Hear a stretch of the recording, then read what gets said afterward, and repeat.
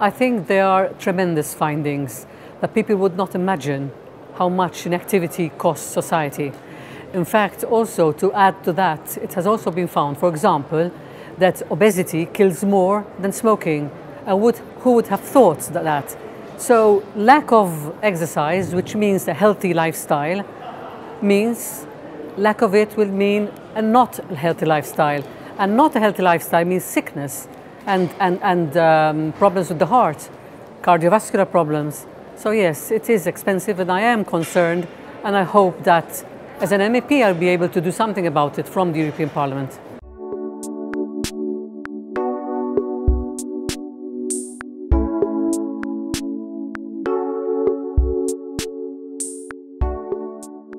Yes, that does sound certainly controversial, but I think that the Maltese are very active when they are young, and then somehow when they grow older they become less and less active, and probably that is what is influencing these strange statistics. I am afraid that sport is not given as much importance as it should. I don't think that we are a sporting nation.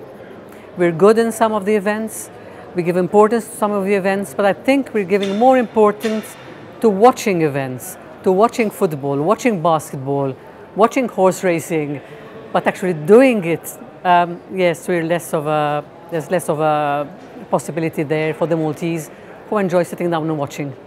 Bad, huh? Yeah.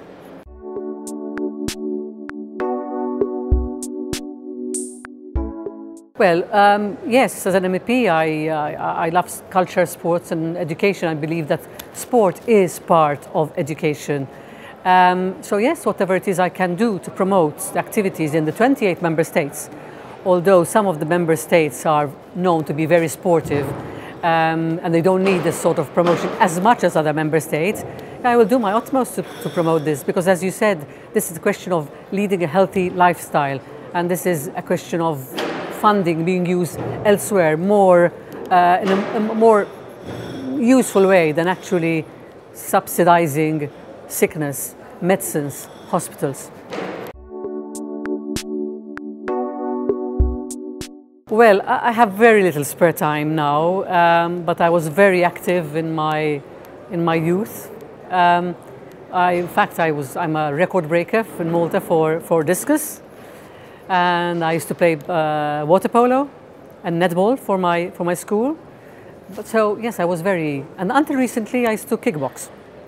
So something which I intend to take up as soon as I have a little bit more spare time, which I hope it comes soon.